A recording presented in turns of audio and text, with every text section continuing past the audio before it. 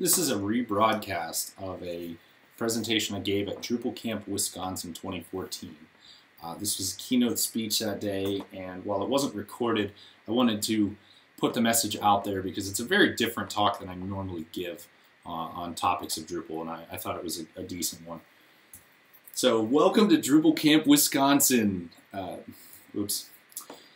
So, who am I? My name is Brian Olendijk. We're at BTO Pro. I work in the College of Arts and Architecture at Penn State in the e-learning institute. We use Drupal for online courseware development and application development. I've been doing Drupal for way too long at this point, like 7 years, and I kind of view my actual job as to automate itself out of existence. So, who are we? Where have we been? ELI was founded in 2007. I'm one of the original employees there. We've had some projects, so we're reasonably successful along the way. Things like the Outline Designer, which lets you structure content appropriately, the Open Studio, which allows students to kind of have a conversation around images and media to replicate what happens in a classroom, ELI Media, which is an asset management solution, and then we kind of peaked with our Drupal 6 usage in 2012. And now we're kind of, say, breaking out the top of the spectrum with the project I'm working on now called Elms Learning Network, which is where we are today here in 2014. So this is not a talk about Elms Learning Network, but just extremely briefly. It's effectively, you've got a lot of tools that I diagram about on a whiteboard and say, hey, they're all connected and this is awesome. And if anyone can follow my presentations, more power to you, because this is basically what my friends think. It's like, there's just like demons in the water or something. I have no idea what you're talking about, dude. But basically, we're augmenting the LMS with an entire ecosystem of Drupal-based applications. They all talk to each other via web services, and so the hope is that we can build a more robust ecosystem around an LMS to eventually replace the LMS. So what is the Elms Learning Network development team look like? Bingo. Everyone that has ever contributed to Drupal in any way, or any of the contrib modules, is effectively an Elms Learning Network developer. Now we do have an actual development team. There's 2 full-time people towards the project. There'll be students in the near future. And the really exciting part that I'm here to announce today is a partnership that's been formed between College of Arts and Architecture e-learning institute and Wisconsin Center for Patient Partnerships in the law school. So a grant was awarded to the law school at Wisconsin to pilot Elms Learning Network. The target date for that is 2015, and so the system's been in use at Penn State. The system's been in use actually here at Wisconsin for 5 courses over the last year. Things have gone really well. They were awarded an innovation grant for this, kind of seed money to get this project going even further, see if it can roll out for the whole law school. So that's what I'm here talking about today. Very briefly, what the system looks like. So we've got, it's Drupal-based course interface, if you will. So we hook on our content to an outline. And you see, we can make it look very different because it's Drupal. So this is actually running the same base distribution in Drupal, which is kind of a pre-configured version of Drupal called the MOOC platform. And each one of these is starting at that point, but then as you can see, it looks very different. We have very different functionality sets. CPP honestly uses MOOC more as an LMS, just because there's forums and some additional functionalities in there that Arts and Architecture doesn't use. Looking ahead, this is kind of going more towards our next generation usability, because one of the full-time people on the project is a usability expert. So we can make this look drastically differently to better meet the needs of each of our colleges or disciplines, but still use the same base platform to get there and allow us to build on top of it. So I'm here to say the project was a success with the thumbs up. And it's over. Okay, stop. Okay, so we actually have a year, like a full year, to go about doing this, and we just started this relationship. So instead, what I'm here to really talk about today is not so much Elm's Learning Network as what does Elm's Learning Network represent? And to me, Elm's Learning Network, in the context of larger societal ecosystem of tool sets and development, is about this. It's activism. And that's not normally the way that the project is thought of. So I don't mean this kind of activism directly. I mean like digital activism, like improving the transparency of data to the public, or fostering international aid initiatives, creating a more accessible internet that costs less money because education is really expensive, and also lowering costs and reducing waste in government. This is a form of activism by a lot of different people in different communities, open source communities. So why do I refer to, because it could just say, oh, there's people doing their jobs, technology enhances. Why do I feel that the Drupal community itself, it really pushes this idea of digital activism, and why is this important? Because code is no longer just code, right? So it's systems of control and ways in which you have people behave in society, because everybody's got a cell phone that they're holding up and using every day, right? They're always engaged with technology, whether it's media through TV, the web. You are in a system of control and behavioral pattern, whether or not you realize it, and it's been created by other technologists. So you can use these different control things in ways that change the world, right? So Facebook and Twitter were really able to bring about government collapse in the Middle East not terribly long ago. You can also, use those same platforms to manipulate the emotions of hundreds of thousands of users at scale. Yeah, that happened recently. Yay! You can also use these platforms to help increase transparency of government, get people more engaged and more vocal. This is actually a really cool project that the US government has, which is built on Drupal. It's for creating petitions and trying to get people more engaged with government, but you can, also use these control systems to track literally everything that everyone does ever.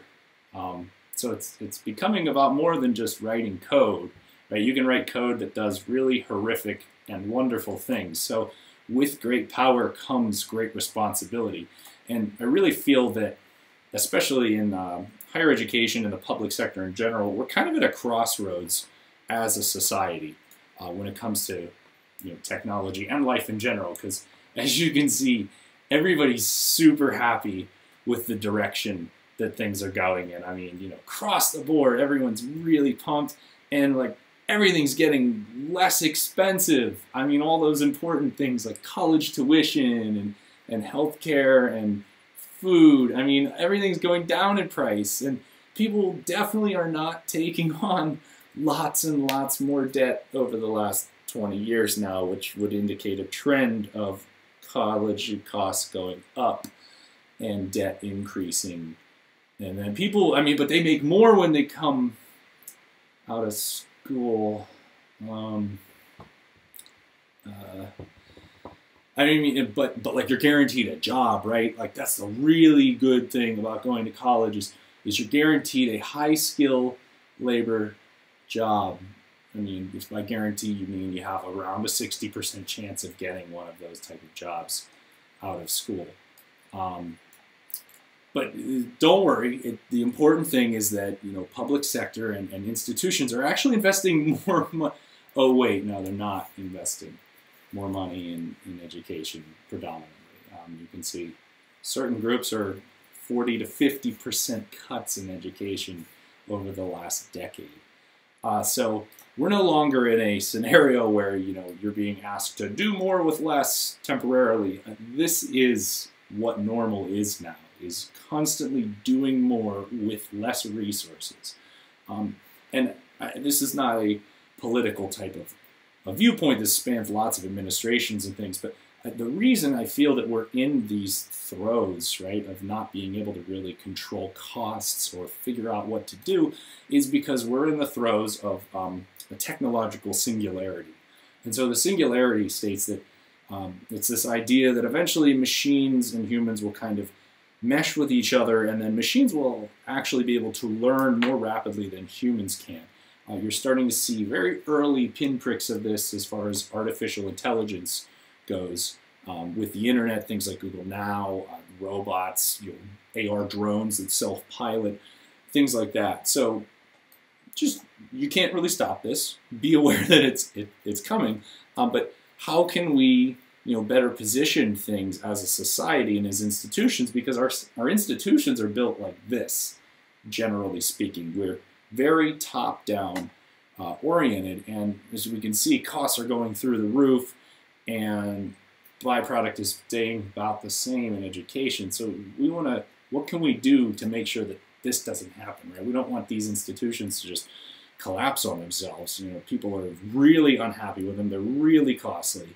And so I view that we need to move more towards the kind of methodology and alignment that something like Bitcoin is putting forth, where you have lots of smaller hubs and smaller authorities, and everything is stitched together the way that traditionally only technology can, to create this new type of organization, an incredibly flat structure that's very apt to change, very responsive, lots of peer-to-peer connections, and that forms your new units and your institution. In fact, it's less about who reports to who directly, and it's more about what groups of people report to each other. So why do I think Drupal can help this? How can Drupal help the public sector, help governments, institutions align and be able to get through this cost issue, among other things that we're having? Well, it's through Drupal, right? And it's because Drupal allows you to do all of these peer-to-peer types of relationships, pockets of innovation, and individuals spreading out additional innovation to others and doing a lot more with a lot less, thanks to a dedication to automation. But why Drupal? Because I mean, do I mean this Drupal? Like, this is the Drupal I'm talking about, right? The one where this is the image that comes up about the learning curve. Just like, hey, don't panic, stuff's broken, and you don't know what's going on, and you're just up late at night, and you just want to strangle everything out of it, right? Right? I mean, you don't know what markup is on the page. You don't know where that markup came from, and what are the templates? I don't even know. I mean, sometimes it's uppercase, lowercase, it's dashes, underscores. What is going on? Is this the Drupal I'm referring to? Oh yeah, this Drupal is the one I'm referring to, right? No, it's this one. This is the founder of Drupal several years ago. I think there's great value in perfecting technologies that set out to eliminate the webmaster, the developer, and the designer. Right? And that was said by Dries, the founder of the Drupal project. And so this is a pretty lofty notion, statement to see this 7 years ago now. It's about when I got involved with the project, is that we are seeking to eliminate ourselves. And by doing so, you're forcing yourself to have to continue to learn to do more, and just do more with less. You're not even doing it with less, you're doing it with the same, so that you keep building upon knowledge and destroying the industry. In effect, you keep collapsing the industry on itself because of the skill sets that people need to move forward. Other reasons is this is a multi-million-dollar system by any estimation, just in terms of the number of hours it would take to produce this on your own. And you get this all for free. Now, granted, it's open source, so you get it free like a puppy. You have to take care of it, right? But it's still free. There's also, as I mentioned, a huge dedication to automation and abstraction, and you can see this in certain projects within the Drupal ecosystem. So you've got things like views, which is getting rid of database querying It's amazing how many database queries that people make in Drupal, and they don't even think about or know anything about database querying, but they're basically structuring it via views. Rules for automating workflows. You've got features for helping automate deployment. We can argue as to how well that's accomplished, but it does a decent enough job. Simple test, which is automated code testing and quality reviews, right? So there's basically a robot that sits there on Drupal.org and audits, code based on what we've told the robot to do. Coder, which helps with automatically upgrading code, so it's code rewriting code, right? We're really getting into machine learning and teaching machines to author additional things.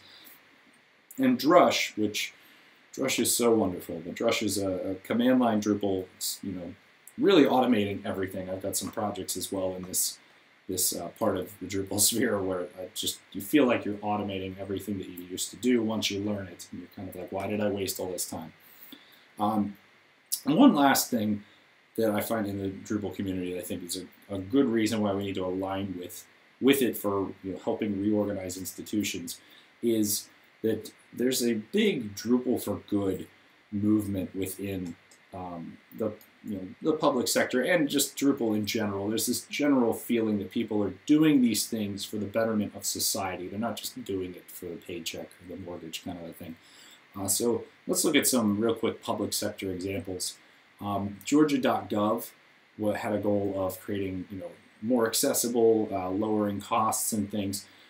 It's estimated that this is the Georgia.gov migration off of a proprietary solution is going to start to save approximately $1 million a year because they switched from bloated vendor contracts into more of the serve and support model that they're on now. DCAN is it's a Drupal distribution for improving transparency of public data, which you can argue leads to reduction in costs, increases participation, things like that. Web Experience Toolkit is a project out of Canada that seeks to create a more accessible version of Drupal out of the box in terms of media that's produced. This obviously then leads to increased participation, increased access, as well as lowering costs because you're sharing resources and things. The Open Aid distribution is for organizations to foster international aid efforts, build microsites to talk about what their organization's doing and things in a very cost-effective manner. And obviously, Elms Learning Network, as I mentioned before, which is seeking to help create unions between institutions, which can help lead to lowering technology costs in education and hopefully by proxy education costs, as well as reducing costs and waste in the public sector and creating more accessible materials, which helps increase access. So how can we foster additional institutional collaboration, right? Because as I said, this initiative is not special, but here's just some thoughts I have in that area. So the first thing is realizing that none of us are snowflakes. My project is not some special little snowflake that doesn't exist anywhere else. My unit is doing things that are done at basically every institution across, at least the United States, if not globally, of our size, right? So every large institution naturally has units downstream from it. Universities have colleges. Other colleges exist that specialize in the same types of topics. We're all doing very similar things. There's someone else in the world doing the same type of thing that you are, work doppelganger, if you will. So realize that and seek out other people to work with, because you're still going to have a job doing that, but you can build, systems together and work in a common direction. Vendors, when you come on site, help lend a voice to the projects that people in the public sector are working on. A lot of times there's this kind of the no man is a prophet in his own land type of scenario going on, where you don't want to believe that the people down the hall are doing things special because, well, I see them all the time and that's whatever, they couldn't possibly be doing things special. So help build up the fact that technological decisions being made are good and bad, right? I mean, we don't always know what we're doing, but a lot of times people do know what they're doing. So helping lend a voice and credence, can help get you a lot of goodwill points with an organization. And again, for vendors, build clients up and then keep moving on, right? Because there's this vast ocean of websites and projects that need to be produced. There's no reason to just kind of sit in the, like, oh, well, we're going to rope people into this large support contract model, right? That's why we're trying to get away from proprietary software, so that you can be portable with who's supporting your product. That's not to say we're going to always leave whoever that is, but you know, it's a nice feeling having that option in case a relationship goes bad in some way. To management, don't isolate your staff. Allow them to, you know, participate. Encourage them to get out there and be active in different communities, particularly open source communities. Share experiences locally, you know, and encourage talking about the things that went well and didn't go well. It's very important to know that, you know, someone down the hall wasted, you know, with air quotes, a week trying to debug a problem. That's a really important story, you know, once they got to success. But almost more importantly is seeing all the opportunities for failure along the way and knowing what projects to avoid, what things to explore more deeply. These are really important stories that need to get out there, whether that's blogging or posting on social media, whatever it is. Innovation typically lives in the collaborations between organizations. And this is, you know, people have books written about this stuff. But basically, when you work with people that are, you know, diverse and outside of your comfort zone and what you're focused on every day, it generates new ideas because you have to empathize with them. And the last thing, I just saw this on Twitter the other day. I thought it was funny. Managers, if you call your people resources, then they get to call you overhead. This is increasingly true as, you know, things progress towards Singularity and, you know, newer models of organizational structure. Because if you're not innovating and you're not providing anything other than telling people what to do, that is an automatable skill set at some level, right? So just make sure everybody's happy. Staff work with reckless abandon. And what do I mean by that? I mean, don't fear being fired. Particularly in this area, right, in Drupal. Drupal's an incredibly profitable industry. There's no reason to sit and work in a job, in a working context that you hate, particularly in, you know, this area, right? IT skills and CMS technologies. It's one of the few areas of society that you can really make good money in and get a job pretty quickly. So don't just work someplace because you need to pay the mortgage, right? Like, try and be active in changing the organization, make it a better place, and desire that. And if it doesn't work out, and you know you've gone as far as you can there, then move on. You tried.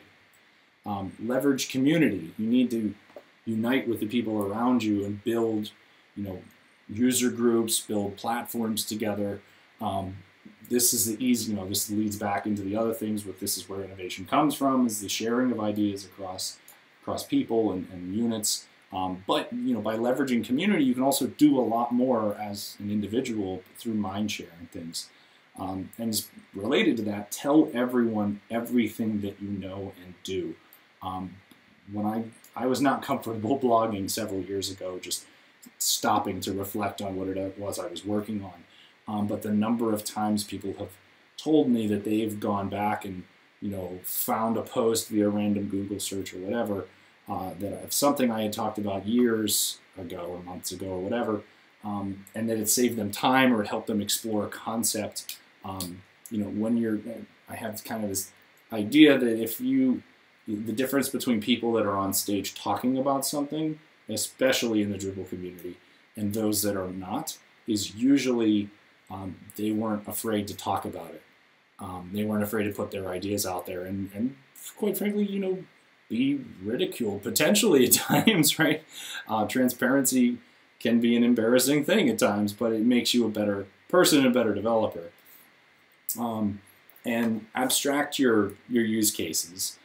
So I need, unfortunately, a large table to demonstrate why abstracting your use cases is important and what that means, but this is kind of a small window into the impact of Elms and the Elms Learning Network project in general. So these are some of the top, installed and downloaded modules that have come from Elms Learning Network. And you'll notice none of them have the word Elms in them. So because of the Elms initiative, we're allowed to contribute everything back as GPL v2 or above. It just has to be GPL. So you can see here that we've got all of these installs and downloads of projects that, had they been namespaced as Elms or had they just been written specifically for Elms, I guarantee none of these people would be using them, or very few. Maybe the only exception is the Outline Designer, because that's a project that allows you to, it's very popular with instructional designers. But things like TinyNav, which is a jQuery library for mobile responsive stuff with simplistic menus. Profiler Builder, which is for building distributions from established websites and helping people understand how to create an install profile and how to manage a distribution. These are things that would not have happened if it weren't for Elms and the Elms Learning Network, and me stepping back from the use case, which was, hey, I got to build a lot of distributions. I need a way of helping me build distributions faster. So if I just attacked each distribution independently, I would not have been able to see that I could produce something that will help automate that. And just the last thing in closing here, I'm going to steal a page from the Lego movie because it's out recently and my son loves it. And I love the movie and the message of it, but things are special because we believe they are. Believe that whatever you're doing is special. Share code, share your experiences. That's really the main point of what I've been describing here today. Share everything you can with everyone you can. Accept criticism, give criticism for ideas. Expect nothing in return for your project, and don't talk about your project like it's special. And it will become special. Be humble in your project. It's an incredibly humbling feeling to know that there are people out there downloading the things that you sit there and make every day, and finding value in them. Things that you've contributed months and years earlier that maybe you just say, hey, whatever, I'll put it out there. That might really come in handy for other people and allow them to build more special, cool things faster. So looking at life through the network effects and seeing that whatever you do is special if you just believe that it can be special. So I'd really like to thank Mark, Kathy, and the Center for Patient Partnerships for believing that the Elms Learning Network and this initiative are special, and I'm really excited about the special things that we're going to be able to build together. So thank you for coming today. I got my oops, you broke it. That's the only glitch in this entire re-recording. So I hope you enjoyed this talk. It's a very different one than any one that I've ever given before, which is why it's the only one that I've re-recorded. So have a good day.